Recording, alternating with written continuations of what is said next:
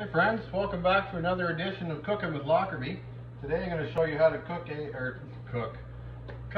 a Honey Dew Melon. Yeah, this will be my first time. I just watched the YouTube video, so anyway, what you're going to need is a sharp knife, unlike this one, and a big spoon. We'll get to that in a bit. So you cut from the top to the bottom, right down the center, with a sharp knife, not a really dull one that you got from Talese. There we go. And you'll see in the center that there's seeds. That's where the spoon comes into play. And we're going to scoop these seeds out here.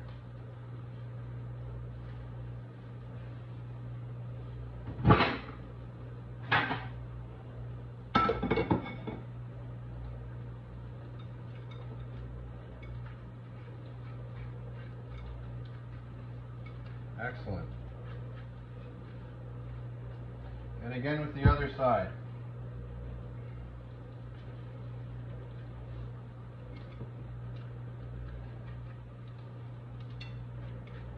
Once the seeds are out, you're going to cut each half in another half, like so. And then again, straight down the center of those halves.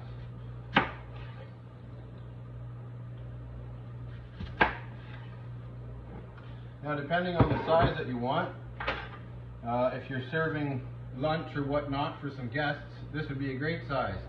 But these are for meal preps, so I'm going to cut them into thirds, I think. That'll do me well for lunch. Excellent. Now, most trainers, they want your money, right? They'll tell you, I'll give you all these secrets, but you got to pay me $99.95 a month. I don't want your money. I just want you to watch my videos. This is all free, guys. Keep that in mind.